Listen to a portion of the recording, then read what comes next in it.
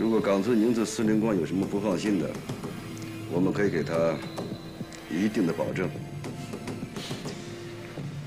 我一定尽全力。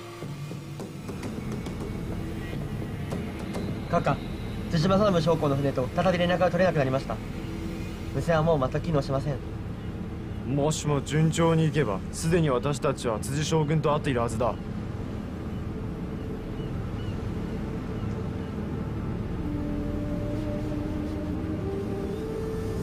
待てない、もう行くぞ。はい。致富宫庸人亲王和他执行的日本皇室金百合计划，就这样消失在茫茫大海之中。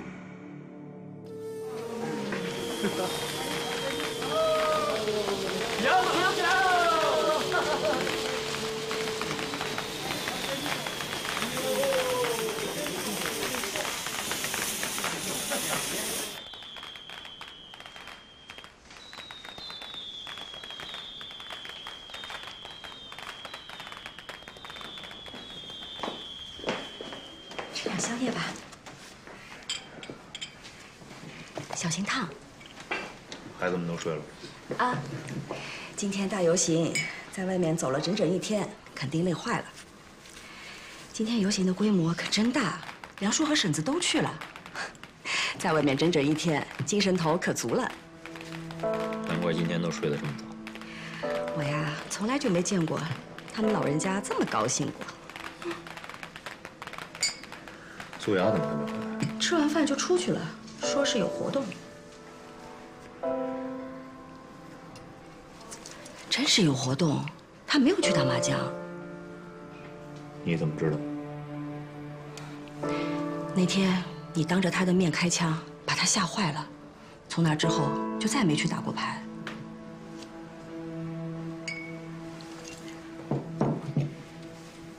其实他跟赵站长接触，是为了让赵站长帮他在南京找他的父母。那天等你回来的时候，他们俩正说这事儿呢。梁叔和婶子都听见了。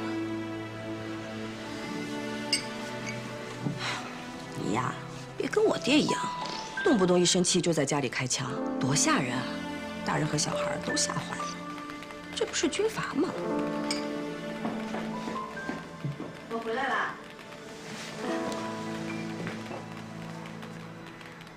累坏了吧？回来啦。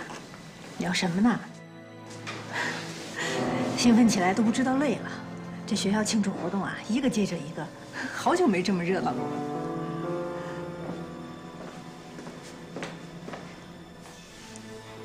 回屋吧。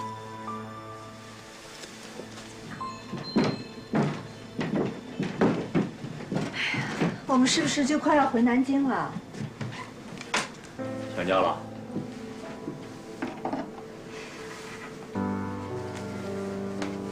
我本来早已经不抱什么希望了。日本人投降以后，我突然觉得，也许他们还活着。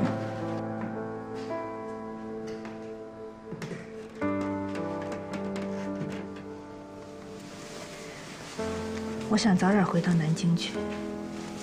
我想念我家的老房子，那是我从小生活过的地方。快了，我们很快就会回南京的。你说他们还会在吗？我相信他们会在的。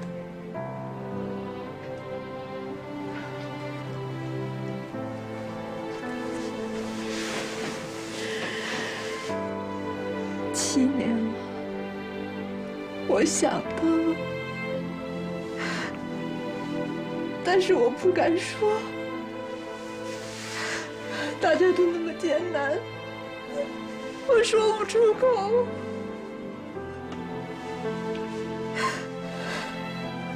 我知道，苏雅，这7年你在心里面憋了很多苦，我都知道。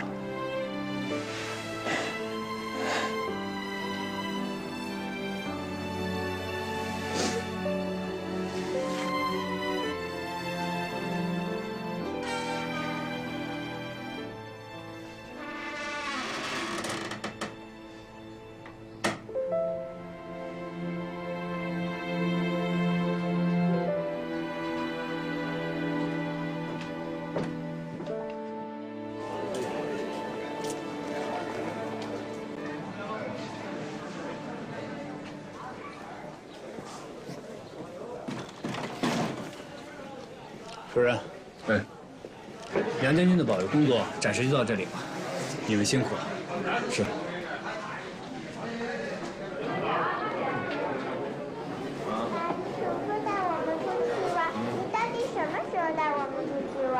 梁将军，梁将军，赵站长怎么来了？我带来了曾局长的通知，您在这个阶段暂时安全了，我们的保卫工作也告一个段落。这么说，我能恢复正常人的生活了？师傅好。听妈妈的话，知道吗？亲爸爸一下。石头小篮子，我们该走了。行了。赵站长，走吧。我们先走了啊。啊，小心门口。再见，再见，拜拜。主任，这段时间辛苦你们了，以后晚上就不用在这儿守着了。这都是我们应该做的。最后送梁将军一次吧，以后的接送都归军备厅了。是，我这就去把车开过来。好。去吧。赵站长，关于我们家素雅的事情，不需要再查了。没有消息，对我们来说就是最好的消息。到了南京以后，我们会自己处理的。明白。有件事我得跟您说一下。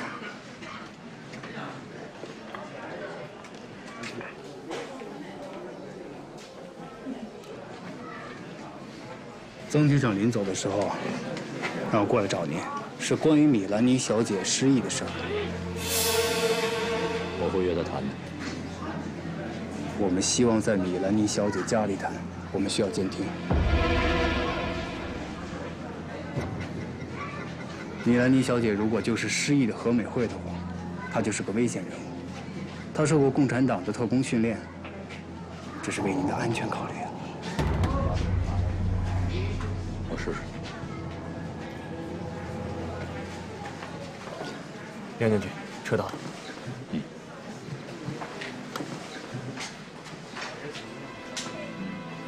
赵站长，赵站长，有个事情我想问一下。说。现在日本战败了，杨老师家在南京的旧宅是不是可以收回来了？如果是日本人侵占的，就一定能收回来；如果是其他情况的话，就不好说了。那还会有啥情况？比如说是杨老师家人自己卖的，这就不好办了。不过我想想，让我去查查，看看现在房主人是什么情况。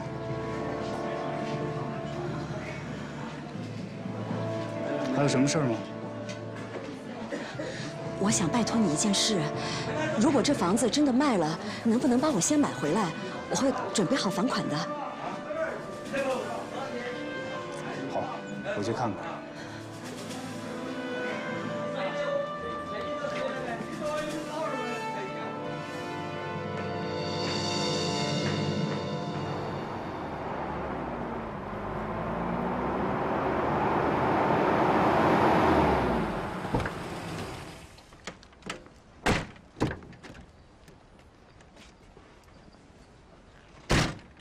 主任，这一段时间谢谢你。应该的，梁将军，以后有什么事儿一定要找我。好。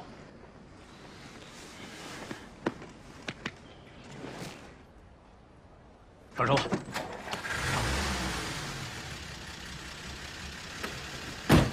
曾光希迫不及待地撤销了名义上的保卫工作，他是想让自己先松懈下来，然后在重新的较量中赢得主动呢？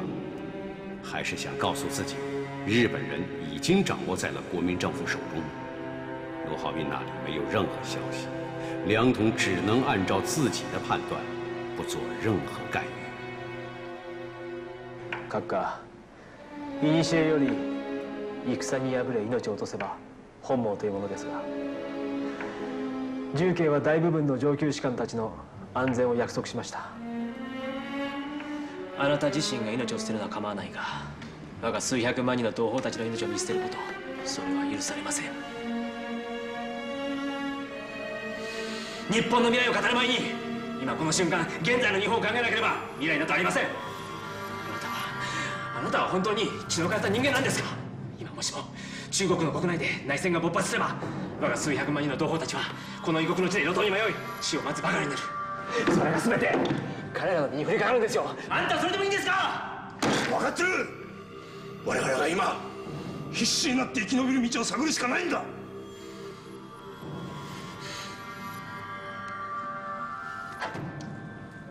私は重慶政府と条約を結ばない。まさか本当に共産党に投降するおつもりですか？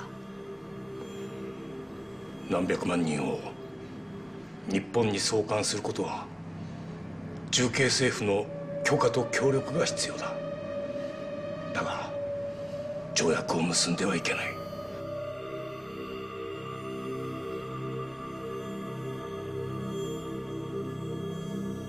冈村宁次告诉石正信，如果马上草率签约，将失去与对方谈判的主动和一切条件。冈村宁次还告诉石正信，重庆政府的大军已将日军团团围住，必须冷静下来，寻找出路。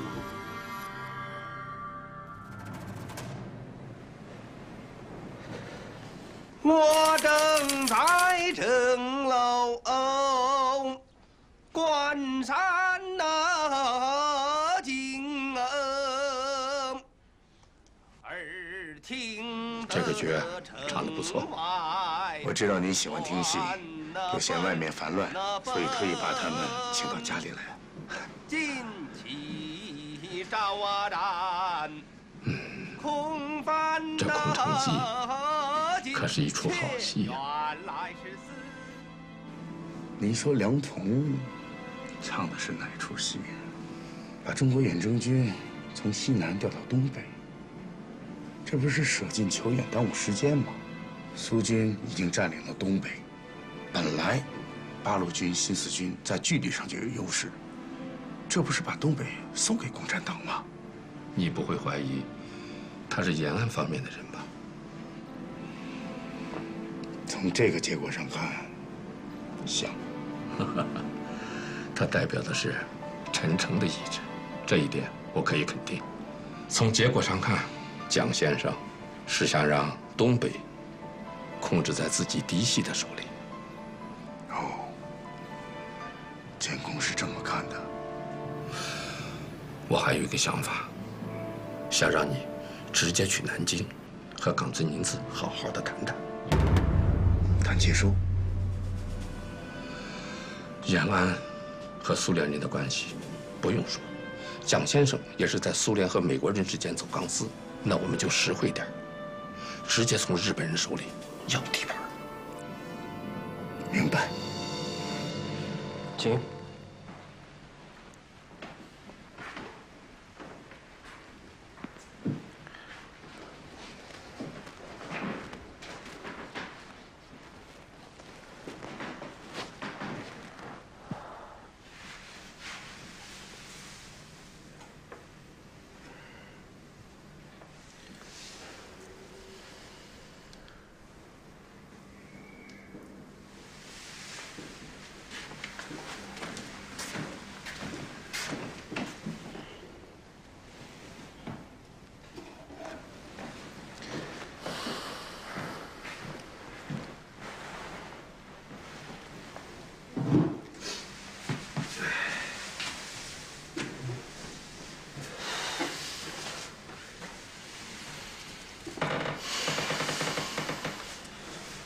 请用茶。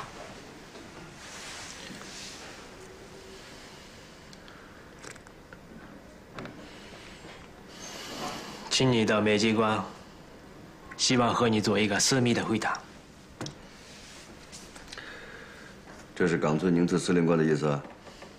是的，冈村司令官交代，只和你一个人谈。他这么信任我呀？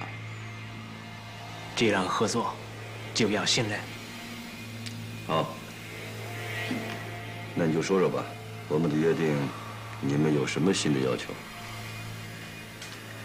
没有新的要求。没有新的要求。没有新的要求，我们原来的要求你们都同意了。那还有什么问题啊？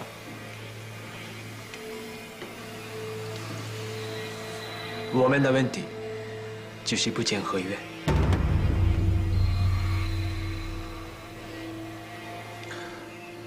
公开签署这样的合约是不可能的，只能以密约的形式存在。这种约定是不能公之于世的，还望冈村宁次司令官理解。冈村司令官就是深刻理解其中的重要性，才决定不签密约，并且要求我只和你一个人谈。冈村司令官认为，既然只能以密约的形式存在，不如干脆口头协议就好了。口头协议？口头协议，你们就不怕我们反悔？120多万日军的实力，不是轻易能让人反悔的。你们考虑得很周全啊。阁下的坦白，让我看到了冈村司令官的诚意。冈村司令官不想让蒋委员长给外界留下把柄，我们的事心知肚明，实际操作就好了，越少人知道越好。这样，蒋委员长会非常欣慰。这是一场赌博，如果结果不如意，那就是天命。是啊，天命。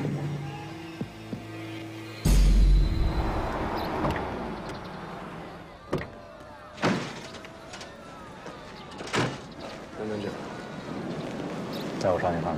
好。装完了一定要恢复到原位。是。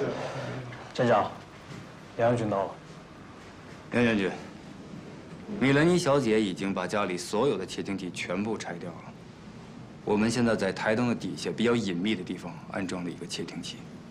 您要注意，台灯的两边是窃听器最佳的接收范围。还有一点，监听器的电源是和台灯电源连接在一起的，您一定要想办法让台灯亮起来。现在还有时间，您先看一下环境。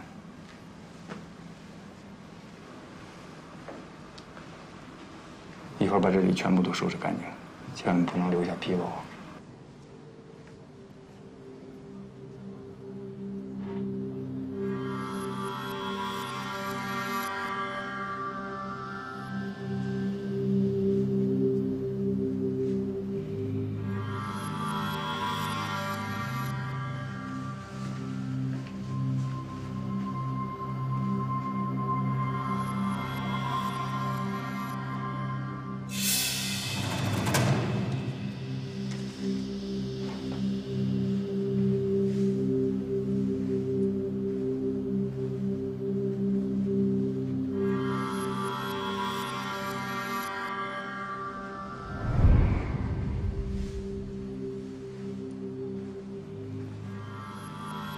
法国货，她是个非常讲究的女人。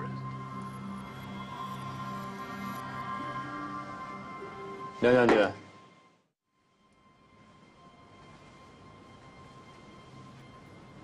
位置对吗？再往里一点。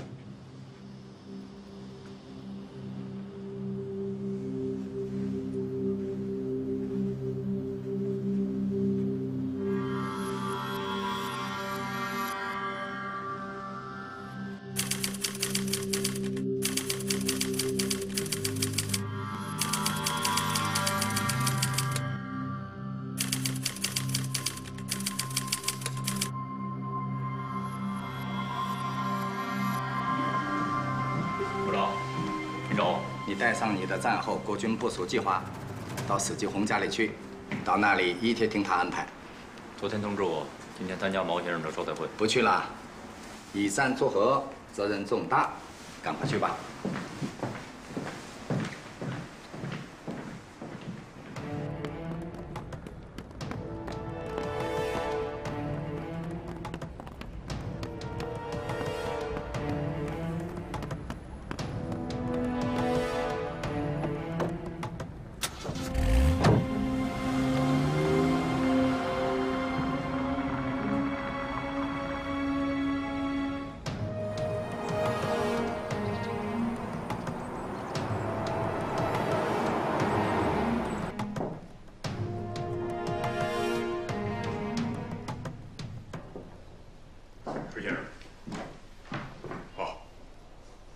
介绍一下，这个是马克中校，美国政府派给维德曼将军的参谋，这是梁铜将军。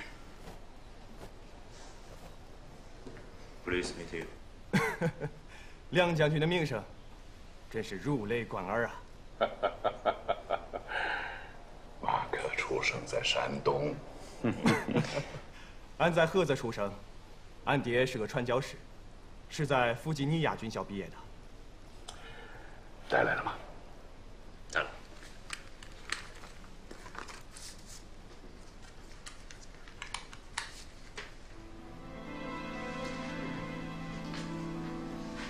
我把情况跟你说一下。这个月的上旬，国父让我秘密地向美国政府请求，希望他们能够协助我们的战后接收。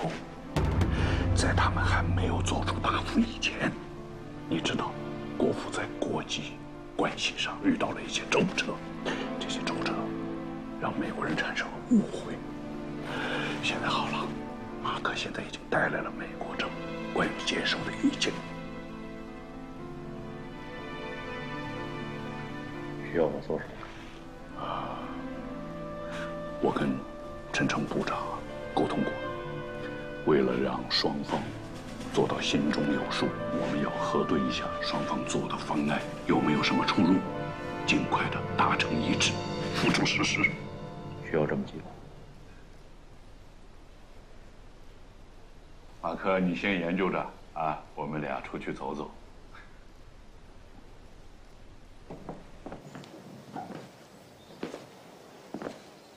我理解，作为军人，你对军事调动的谨慎态度，但是这是政治。现在毛泽东在重庆，你知道毛泽东为什么要亲自来重庆吗？从军事上讲，这是共产党人不得已而为之。现在是唯一争取和平的机会，在我们国军还没有完成接收之前，共产党的军事格局还是可观的，也就是说，他们还有一点点谈判的本钱。如果说国军一旦完成了接收，那么共产党所谓的那些根据地就会被分割。你知道吗？你的判断跟美国人是一样的。如果说共军不能够保持对东北的控制，这个目标是可以实现的。但是我现在担心的是，在东北给共产党人撑腰，这让我们很麻烦。你知道美国人得出什么样的结论吗？只要美国停掉对苏联的支援，那苏联就没有能力同时对付两条战线，他们就会转向欧洲。如果是这样的话，那就太好了。苏联在中国只能放和平鸽了，我们的军队也可以顺利地进入东北。1945年8月，毛泽东率中共代表团从延安飞抵重庆，消息传遍了全中国，震撼了世界。历时43天的重庆谈判，展示了毛泽东和中国共产党的伟大气魄与政治智慧，在某种意义上，决定了战后中国的政治走向和政治格局。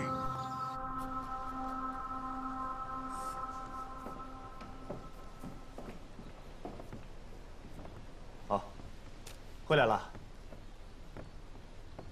在你们出去说话的时间里，俺粗粗地对照了梁将军的计划和美国参谋部的计划。俺发现，咱们基本的观点是一致的。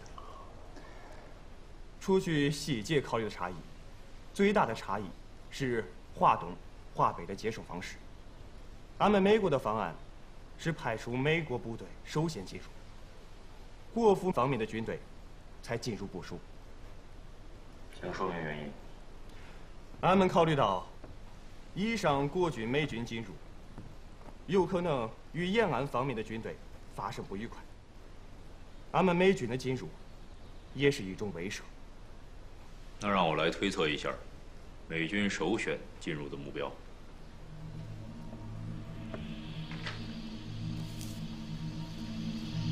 青岛、烟台、天津、北平、营口、葫芦岛，还有大连。没错，这是最好的方案。但是，俺们一时派不出这么多部队。那就选择重点的：青岛、天津、北平、营口、大连。梁将军真是一个了不起的军人。这个方案，俺们的小组权衡了15天，你一下子就做出了最好的选择。但是，北平、营口、大连，暂时不去。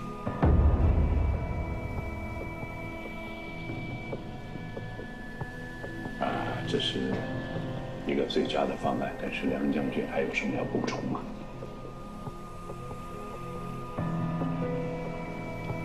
这些关键城市的港口占领有2个好处。第一点，日本战俘众多，占领这些港口方便运输。第二点，苏联在太平洋地区是没有海军力量，一旦要是打起来，便于美军的登陆。俺的老天爷呀！俺们也是这样考虑的。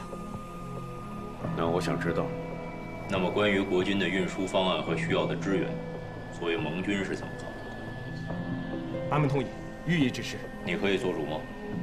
俺代表魏德曼将军，也代表美国陆军参谋长马歇尔上将。明白了。那北平和营口可以暂缓，由国军先行占领，以免激怒苏联。对，这样考虑得很周到。好，这一点咱们完全一致。俺马上到日本去，俺需要向远东司令部做出汇报。后会有期。谢谢。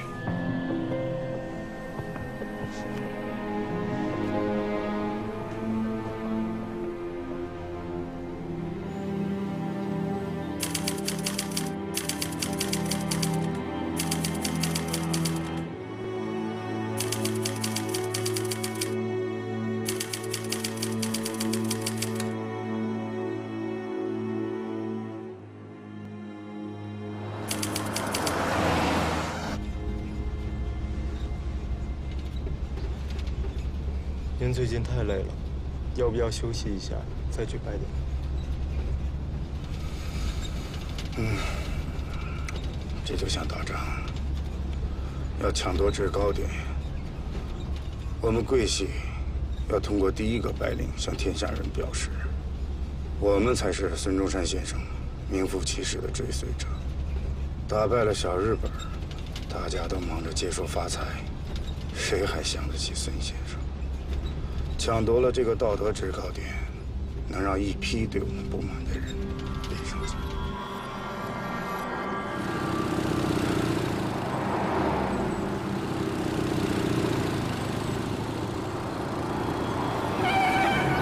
让开让开，往那边点，我们先过去。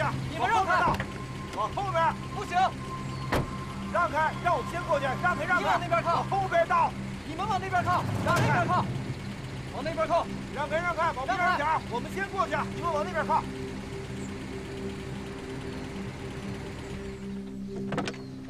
长官，他们太横了，军统的车警备司令部开得到，一盘子的事儿就是不让。军统是。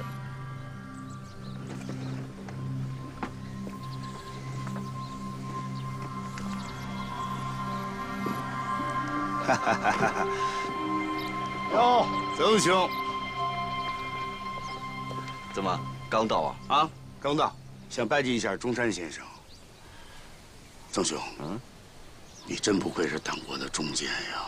这不说啊，连拜祭中山先生都被你给抢先了。哎呦，惭愧惭愧，本来应该早几天来的，公务繁忙，已经晚了。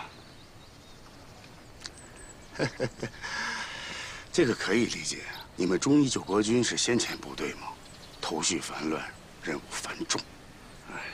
哎，你们住下没有？需不需要我给你们安排？前进指挥部给我们安排在日军的贵宾招待所了，那个地方住着不方便。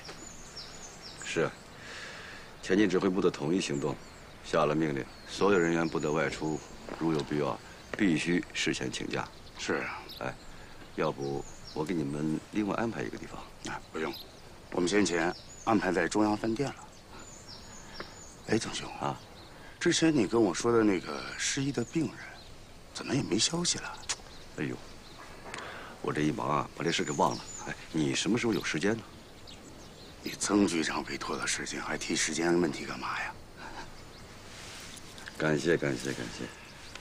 那个曾兄，有个事儿，咱们借不说啊。好，哎，给刘将军把路让开。是。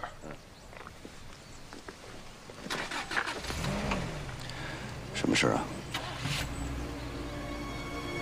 李宗仁和白崇禧各位长官，原来在南京是有些务业的。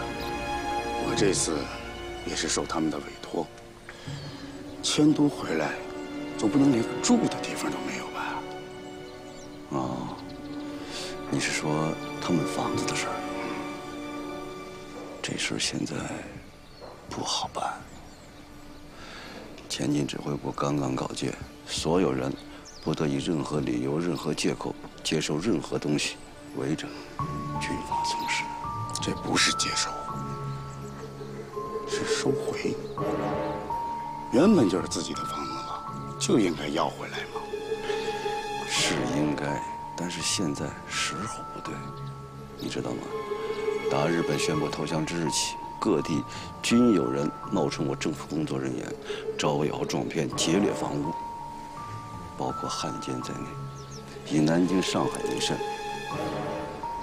你知道我现在在忙什么吗？就是把这些人找出来，扔进大牢里。我就不跟你客气了，你来看着办。回头呢，我给你份清单。各位长官的事儿，就拜托你曾局长了。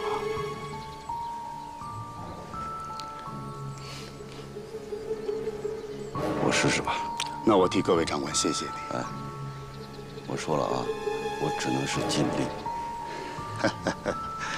哟，承让了啊，请吧。走，走吧。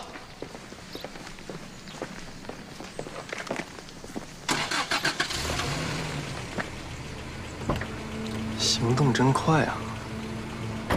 贵系的人有实力有脑子，得客气点。这些人，说不定有一天我们就得罪不起来。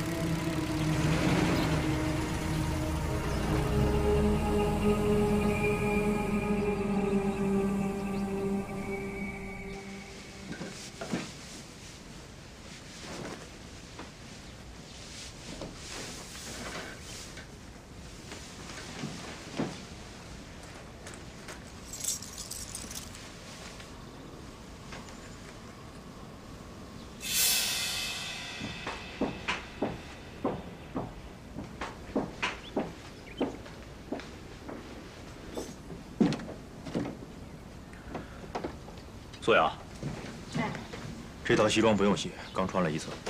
行，那就不洗吧。啊，对了，今天晚上啊，我有2张招待券，国泰戏院的《翠堤春晓》。翠堤春晓几年前你就说带我去看，这都上映好几回了也没赶上，这回只演1场啊。前几天我给人代课呢，别人送了我2张，说是一票难求啊。今天晚上恐怕不行。今天晚上我得出去，要不然这样吧，改天我们自己买票，我带你去。自己买票就太贵了，这几年前电影票才几元钱，现在都60元了。要不你跟秀姑一块儿去，一起散散心。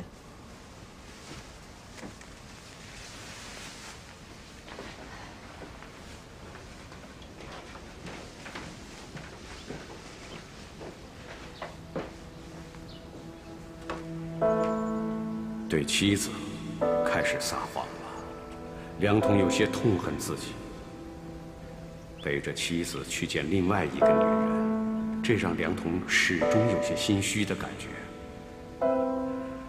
可现在他顾不了这些了。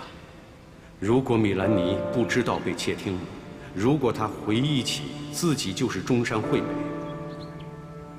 梁童不敢想象接下去会发生什么。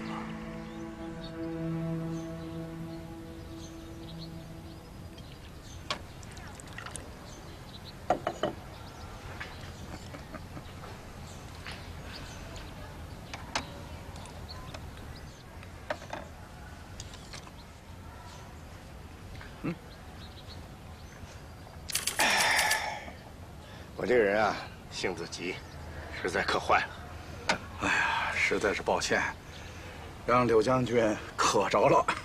是啊，渴了8年。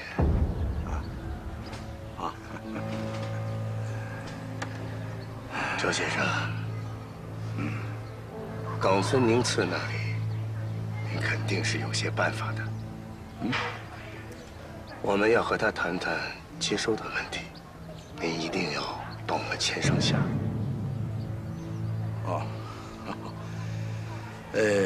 这个接收这么大的事情，国民政府啊已经有了安排，怎么可能轮上我插手呢？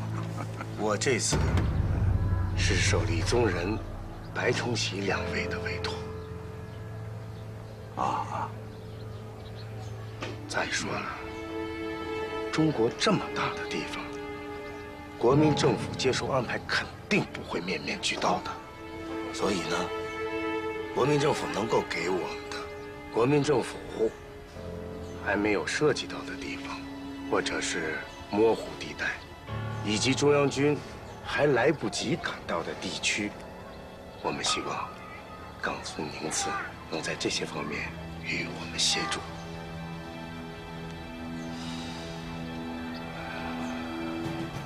这个是不是太难了呀？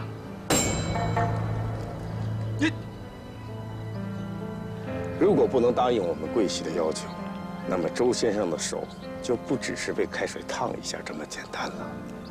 弄翻这条船，也是易如反掌，而这条船上的人，谁也别想再爬上岸去，包括冈村宁次。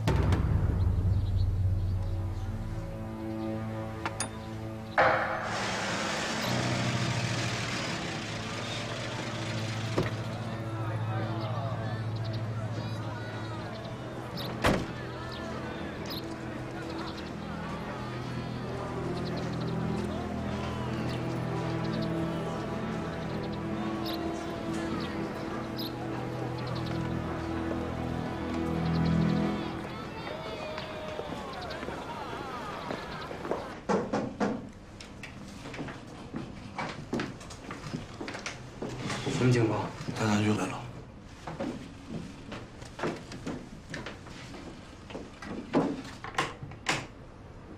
没事了，我去看箱。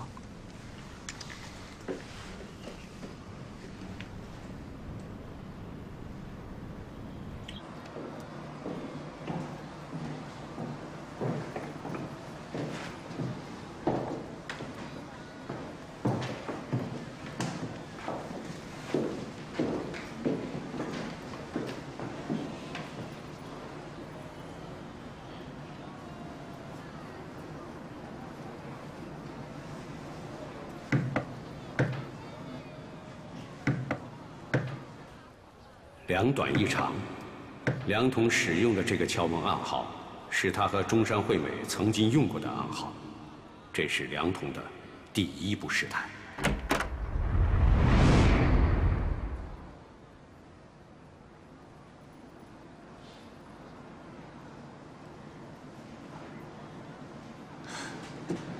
梁将军，你好。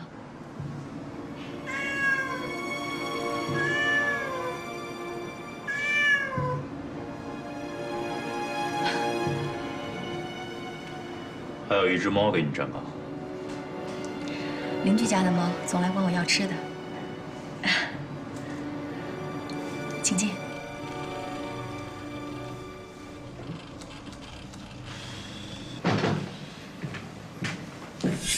梁将军，请坐。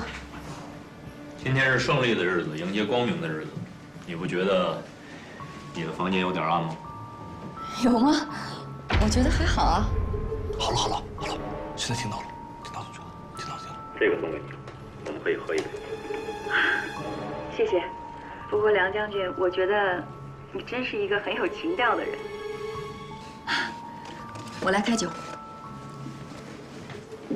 今天一整天，赫尔利大使和大使馆的工作人员们都在一起听着广播，